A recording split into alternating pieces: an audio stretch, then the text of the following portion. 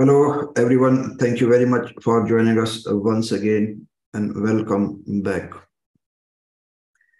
This is our 14th webinar on UAE corporate tax, and we are discussing today interest capping rules. As usual, first of all, we'll go through whatever we have discussed till now, then we'll start this session as well. So whatever we have discussed till now,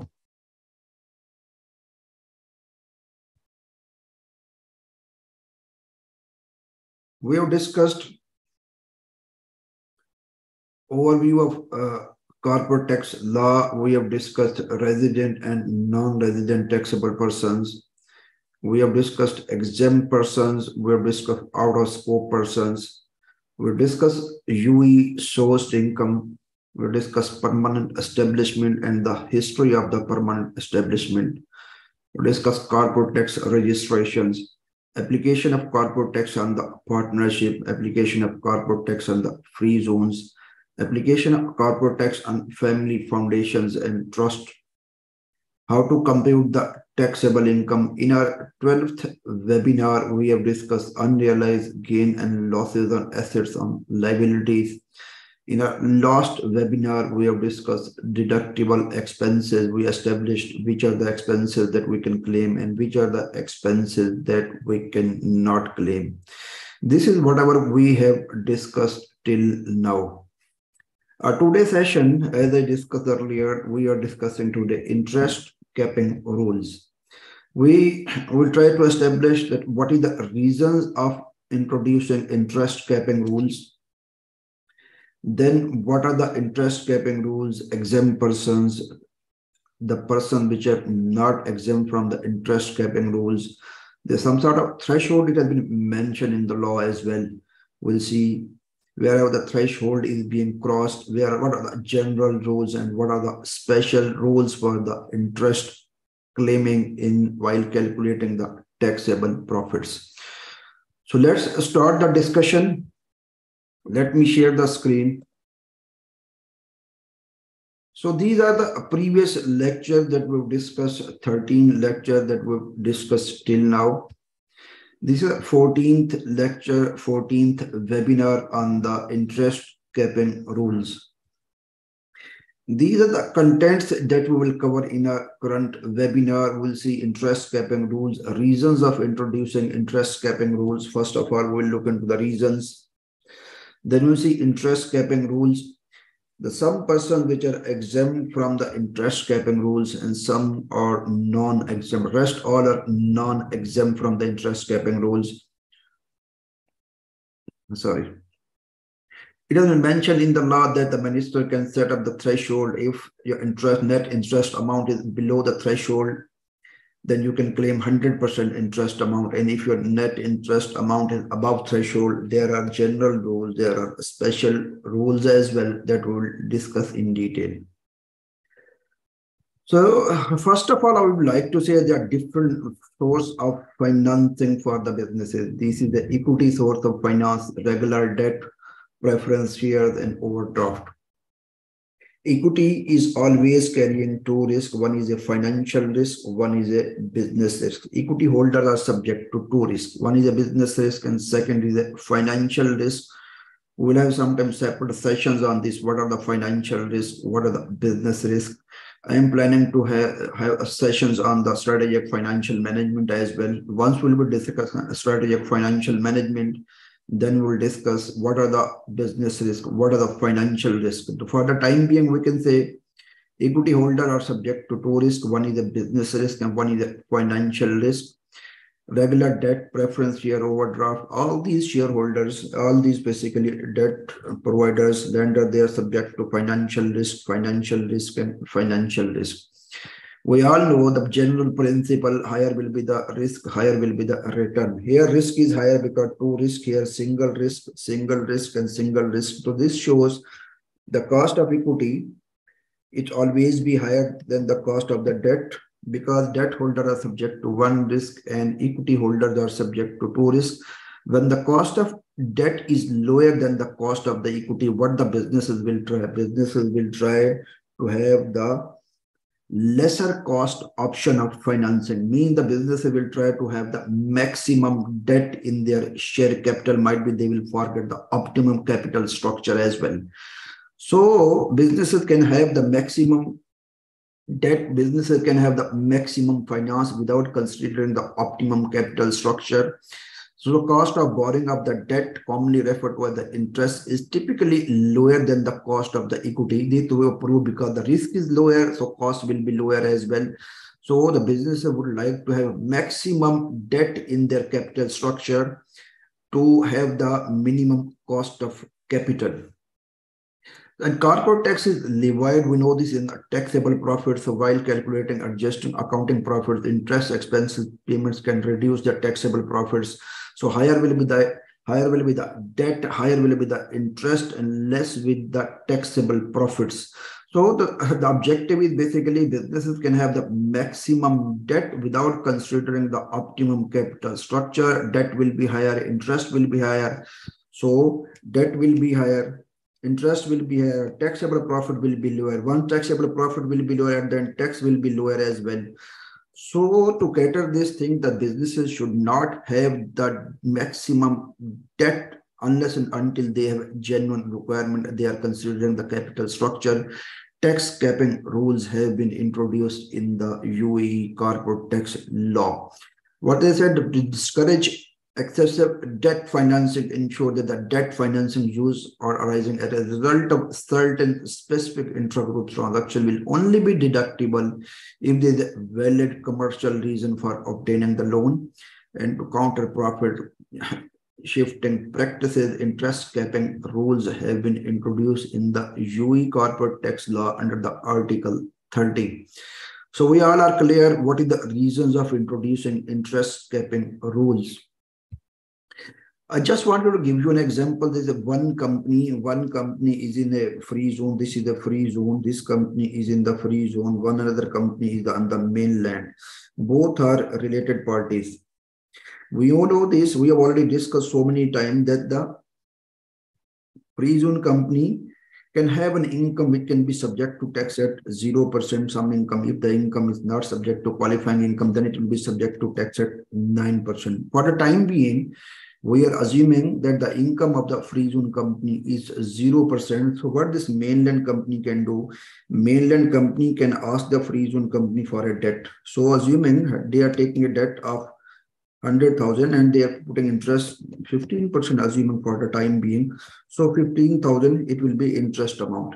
This interest amount, it will be booked as an expense on the mainland company. Once it will be booked as an expense on the mainland company, it will reduce the taxable profits of the mainland company.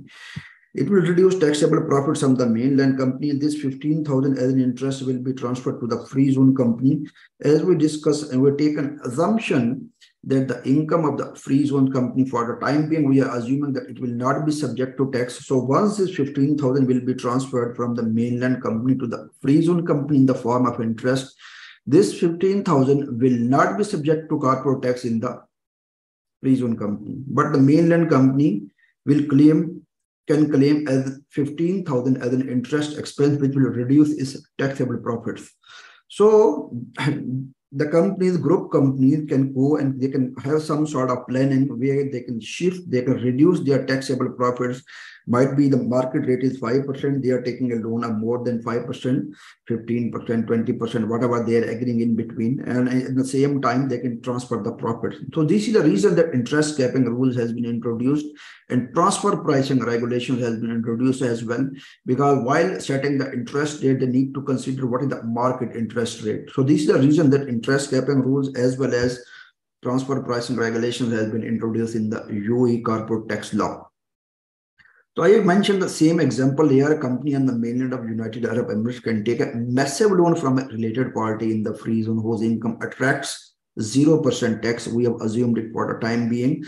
The interest income in the hands of free zone company will be subject to tax at 0%. Equally, interest expense in the mainland company's books will reduce the mainland company taxable profits. Consequently, the interest on debt facilitates the transfer of profit from a high tax jurisdiction, mainland, which is 9%, to a 0% tax jurisdiction, which is a free zone. There is a possibility if they are structuring the loan like this in between the related parties, so profit can be shifted from the mainland company to the free zone company, which is subject to tax. We assumed it for the time being, it will be 0%. So this is the reason that interest capping rules have been introduced. So what is the interest as defined in the UAE corporate tax law? Any amount accrued or paid, either you are paying, either you are accruing. In both of the cases, law says it will be interest for the use of money or credit, including discounts, premium, profit paid, or amounts incurred in connection with the raising of finance. Usually we will say this is the loan processing fee. The important things are, two words are very important here. One is the accrued or paid. Even the interest has been accrued, even the interest has been paid, it will be considered an interest. Second, one is for the use of the money. Second is to raise the money incurred in connection with the raising of the finance. Either you are getting the money for using, incurring the money for using, or you incurring the cost for the raising of the finance. In both of the cases, it will be considered an interest. Then they said net interest expenditure. Net interest is interest expense less interest income. So net interest capping rules are applicable on the net interest. So we need to net it out. What is income? What is interest income? What is interest expense? Then we need to apply the interest capping rules. So we know the interest. We know the reasons of implementations of interest capping rules. We know the net interest. So any amount incurred to raise the finances will also be considered as interest, as we discussed. So these are the general interest capping rules.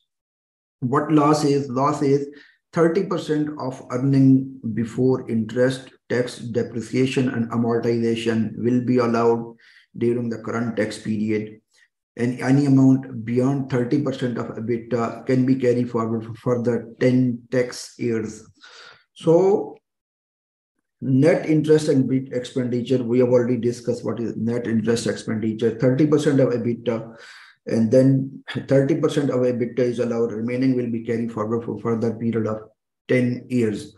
So net interest expenditure, we have already discussed. This is interest expense less interest income on net basis, 30% of EBITDA. This one thing is very important. The law is using the word adjusted EBITDA. So when the law is using the word adjusted EBITDA, the main adjustment will be exempt income. Because when we will calculate the accounting profits, we will take the exempt income as a part of the accounting revenue. Law says we should not consider exempt income while calculating the EBITDA. So it needs to be adjusted. So any interest or any income related to exempt income, it needs to be adjusted as well. So two things are very important. While calculating net interest, we should not consider any interest expense or any interest income related to exempt income. Second thing, while calculating EBITDA, we should not consider any exempt income. So EBITDA as well as net interest, the impact, direct or indirect impact of exempt income will not be part of both these two elements. Then they say the amount of net expenditure disallowed, it can be carried forward for further period of 10 tax period. We have already discussed this. There is one exception to this law. This is exception is the limitation. Minister can set up the limitation. If the interest amount is below the limitation, then businesses can claim 100% interest. And we need to wait for the decision from the minister. What is the threshold? If the net interest amount is below threshold, businesses will be able to claim 100% interest. If this is beyond that threshold, then interest capping rules will be applicable. And for this exception, for this limitation, for this threshold, we need to wait for the minister's decision. What is the total amount? What is the threshold for the net interest? Moreover, they said any interest which is not allowed in any other provision of the law, it will not be considered here as well. So these are the generic interest capping rules. Interest capping rule we discussed 30% of EBITDA, we can claim it. Then this EBITDA and this net interest will not be carrying any impact or any direct and indirect impact related to the exempt income. Remaining can be carried forward for the period of 10 tax years.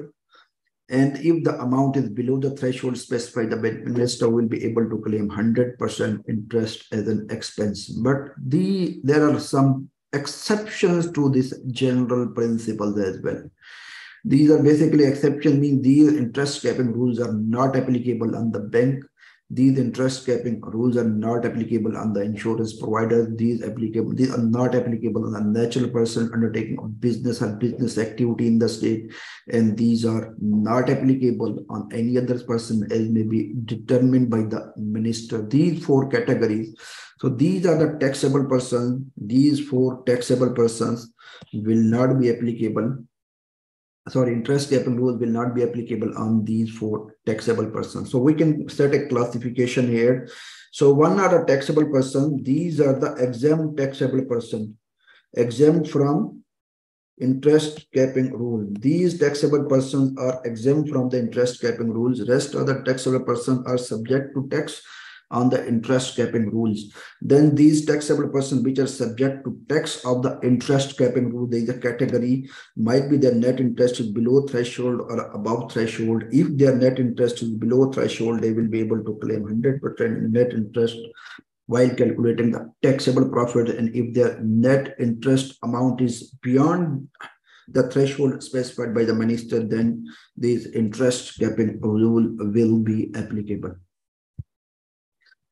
How can we calculate the allowable interest amount? The simple principle is taxable person are required to calculate their accounting profit as per the applicable IFRS. We know this, that the international financial standards are applicable in UAE. So businesses, a taxable person will be liable to calculate their accounting profit as per IFRS. Then they need to adjust their accounting profit, and the main adjustment, as we discussed, it will be exempt income. While calculating the accounting profit, exempt income will be added. Then we need to deduct this exempt income from the accounting profit to arrive at the EBITDA. So we need to adjust the EBITDA. We need to make adjustment in the accounting profit to arrive at the EBITDA. This adjustment can be of various types. We have already discussed in detail. And the major adjustment in this lecture that we have just discussed, it will be exempt income. After arriving at EBITDA, then we need to calculate the net interest. If this is a current period, net interest will be interest expense less interest income. This will be net interest. But if we are in the second period or we are in the third period, so we need to first of all consider net interest for the current year.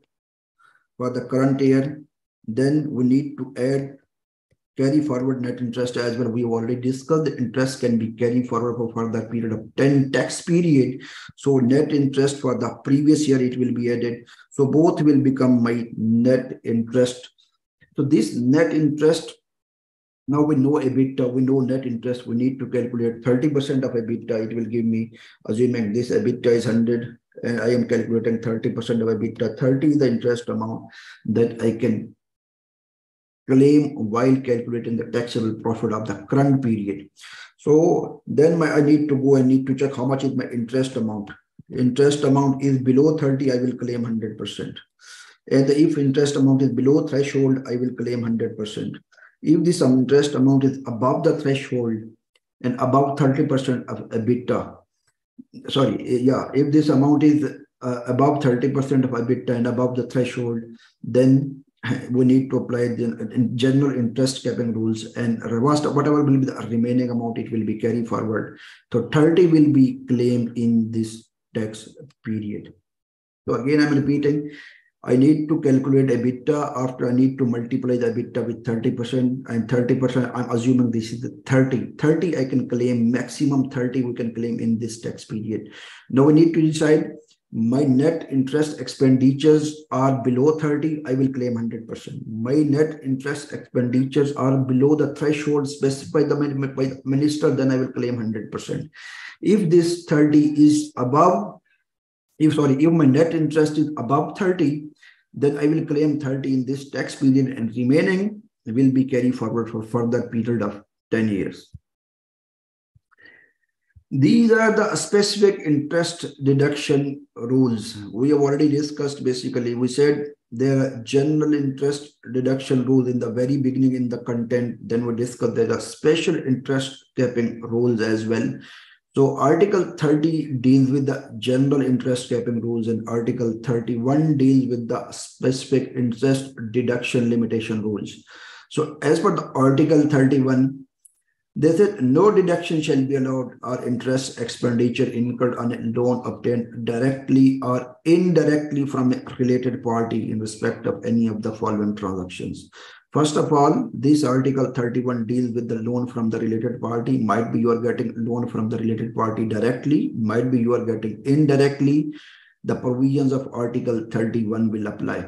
So they are asking if you are getting a loan from the related party to pay dividend or to profit distribution to a related party, or redemption, repurchase, reduction of share capital to a related party, capital contribution to a related party, acquisition of ownership interest in a person who is or will become a related party after this acquisition. So in this situation, they said deduction of the interest will not be allowed. If you are getting a loan, just this is a party A, this is B, this is a C. A and B are A, B all are related parties. This B is getting a loan from A, then B is giving a loan to C. So whenever the B is getting a loan from A and B is giving dividend to C, this dividend income is not subject to tax.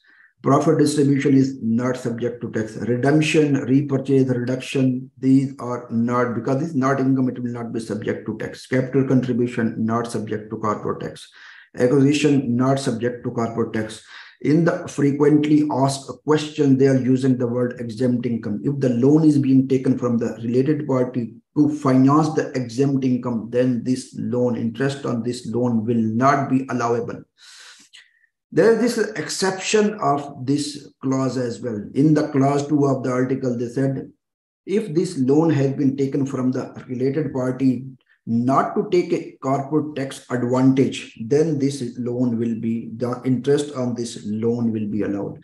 We need to be very clear that if we are taking a loan from the related party for these 4 options that you mentioned, then in this interest will not be allowed. Then they said you can claim the loan, you can claim the interest on the loan. It will be subject to general principle if this loan has been taken not to take a corporate tax advantage. In the next clause 3 of the Article 31, they said that it will be assumed that if the lender is subject to corporate tax at least 9%, then it will be assumed that the party and the group overall is not taking any advantage for this loan. I just wanted to give you an example. Coming back to the same example, here is a party A, here is a B, here is a C. If party B is taking a loan from A, and this loan is subject to 9%, 9% will be booked expense here, 9% will be booked income here. Interest will be booked as an expense here. They will be allowed 9% saving on interest. This interest will be subject to 9% in the books of party A. So at the end, FTA or government or respective tax authority, they will not be losing any tax. The reason is in the books of one person it will be tax allowable. In the books of other person it will be subject to tax. So at the end it will be assumed that the government not losing anything. So this will not be considered that it is a tax evasion, that it has been structured like this just to evade the tax. So this is the reason they said if you are taking a loan from the related party for any exemption, it will not be allowed. Then it will be allowed if there is no tax evasion. It will be assumed there is no tax evasion if the lender is subject to tax at 9%. So these are the special principles. We have discussed the general principle. We have discussed the special principles for the interest capping rules. And then as article, I summarize this provisions of the article. The loan required from a related party to finance income that is exempt from CT, exempt from corporate, like dividend, profit distribution, redemption, repurchase, reduction, return on share capital, capital contribution, or acquisition of ownership interest in a legal entity, who is or becomes a related party after acquisition, then the interest on the such loan from the related party will not be deductible unless the taxpayer can demonstrate that the primary purpose of obtaining the loan and carrying out the transaction is not to gain a corporate tax advantage. But then they said, no corporate tax advantage shall be deemed to arise if the related party lender is liable to pay 9% or higher tax on the interest income earned. If the interest income in the hands of the lender is not subject to at least 9%, then any interest paid to the related party will only be considered that there is a commercial reason for this. So I'm just summarizing basically general rules first of all, then we'll summarize the specific rules. These are the general rules, interest capping rules. The first of all, taxable person is exempt or not. This is the first question we need to ask for the general rules. If these taxable persons are exempt, we have already discussed banks, insurance companies, business, natural person who is conducting the business, or any other person specified by the minister. These are the exempt persons. So interest capping rules will not be applicable to these persons. If the person is not exempt person, means not if the taxable person is not out of these 4 taxable persons, then when the taxable person needs to calculate the net interest, they need net interest below the threshold specified by the minister, they will claim 100%. If the net interest is above the threshold specified by the minister, then 30% of adjusted EBITDA, except exempt income, is allowed. Remaining will be carried forward for the period of 10 years. So how to calculate the interest? I have set the example here. Interest expense, current year net interest expense, carry forward net interest expense. Hopefully we are very clear regarding the general rule. This is a special rule as per the Article 31. The below, this one is Article 30 of the law, and this one is Article 31 of the law. As per Article 31 of the law, interest on loan borrowed from the related party, inadmissible, admissible. They said it is inadmissible where we just discussed profit distribution or paying for dividend, share capital, redemption, repurchase, capital contribution to related party, acquisition from existing or potential related party. It will be inadmissible, but it will be admissible if the main purpose is not to gain the tax advantage. And there will be no tax advantage if the related party lender is subject to tax at least 9%. So this is the special principle. We discuss Article 30, Article 31 of the law. Article 30 deals with the generic principles of the law. 31 deals with the special principles of the law, special rules to claim the interest. These are frequently asked questions. Why will interest expenditure be fully deductible? Will my interest, yes, it will be below the threshold specified by the minister, then I can claim 100%.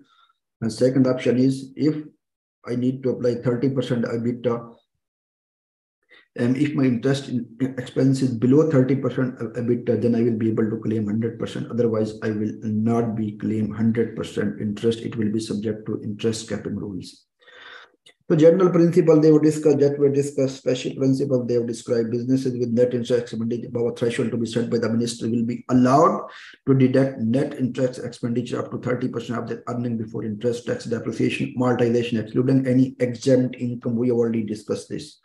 Any net interest expenditure which exceeds this limit may be carried forward and utilized in the subsequent 10 tax period. Businesses with the net interest expenditure below the threshold to be set by the minister will not be subject to any general interest deduction rules. The general interest deduction limitation rule will not apply to banks, financial institutions, insurance brokers, and individual who is carrying the business or any other person specified by the minister. Specific interest deduction rules where a loan is obtained from a related party and is used to finance income that is exempt from corporate tax. We have discussed what type of exempt from corporate tax, like paying a dividend, profit distribution, repurchase, reduction of share capital, acquisition of share capital. The interest on related party loan will not be deductible unless the taxpayer can demonstrate that the main purpose of obtaining the loan and carrying out the transaction is not to gain a corporate tax advantage. Thank you very much. This is over from my side. If you have any question, you can contact me. My name is Mahar Afzal. You can contact our tax director, Faiza Hashmi. You can speak to our managers. We are always happy to serve you. Moreover, we are always ready to listen, ready to understand, and ready to deliver. If you have any question, please come back to us. Thank you very much, and I really appreciate it. Thank you very much. So coming back to your questions. So what would be the justification for excluding a natural person undertaking business from the interest capping rules? So just with my, what would the justification for excluding a natural person undertaking business from the interest capping rules? So if the natural person is undertaking the business, and how the natural person can structure, because natural person is conducting the business, this is you can say the individual is conducting the business. They cannot do any type of planning to reduce the corporate tax. They cannot any sort of planning like the different groups can do to reduce the taxable profit. This is the only reason why I can believe that they have excluded the natural person as well from the interest capping rules. Loan taken for distribution of dividend, for instance, does not automatically result in gaining any tax advantage. If this is established, which is not going to be difficult, in such interest on loan taken from dividend distribution, yes, it has been very clearly written in the special rules. They said if you are taking a loan from the related party and this loan is been taken not to take any corporate tax advantage, then it will be assumed that this is not subject to, then you can claim the interest in their books. This can be, you mentioned, it can be very easily established. This is for sure. If the company is making losses, how the company can pay the dividend? This is not justifiable.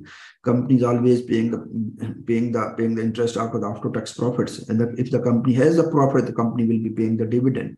If the company has the profit, company is taking the loan, then useless to take the loan. Company will have the profit, company will have the cash, and all that company will be paying the dividend out of the after tax profits. If you're making losses, taking loan, giving dividend, nobody will accept it. The specific rule apply only when there is the exempt income. The specific rules apply only when there is exempt income. And in that case, does the capping? No, I said basically, in the general, while calculating applying the general rule, exempt income will not be considered. While applying the special rules, they said if the loan has been taken to finance the exempt income, then this loan will be not allowed unless and until there is a commercial reason and you are not taking the loan to take any corporate tax advantage. One more question.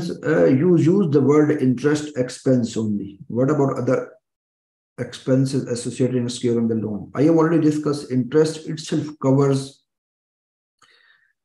the they said basically two things. One is expenses incurred to raise the finance. Second, they said expenses incurred to use the money. So whatever the expenses incurred to raise the finance and expenses incurred to use the money, all it will fall under the definition of interest. So like usually we are asking if one party is getting the loan, they are considering the processing fee. They said processing fee in the language of the law, this is interest as well, because this is the amount that we're incurring to raise the finances. So raise the finances, expenses incurred to raise the finances, expenses incurred to use the money, both will be considered interest expense. What about other expenses associated in securing the loan? Usually bank charge, one-time disbursement. It will be part of the interest we have already discussed. Will the other expenses be deductible or just interest expense purely? No, I think you want Hasib, you want a very clear answer on this. Two types of category can be of interest expense. Expenses incurred to raise the finance, expenses incurred to use the money. Both will be considered as an interest expense. Any other question? You are most welcome. Okay, no more questions. Okay, guys, thank you very much and have a lovely day. Thank you very much once again being with us. Have a good day. Thank you. Bye-bye.